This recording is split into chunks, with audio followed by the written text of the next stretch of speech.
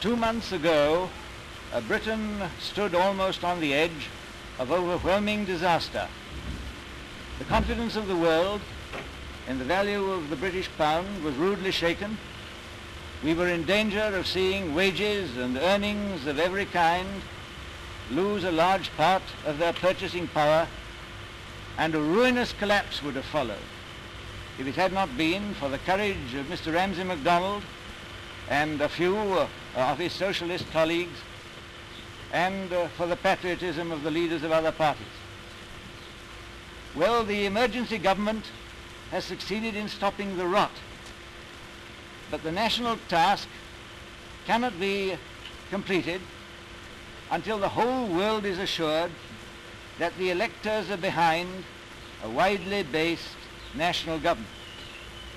That is the real issue of the election. The placing in power of the socialist opposition would inevitably lead to a further financial crisis involving fearful risks to the homes of our people and to their earnings. But if we stand together in support of the Prime Minister, the steadiness and the resolve of Britain can be made manifest in the face of the world. Remember, our destinies are in our own hands. If we failed, the fault would not be in our stars, it would be in ourselves. But by avoiding all party rivalries and concentrating on the defeat of the forces that would wreck Britain, we can promote the future of our trade, the standard of our livelihood, the credit of our country.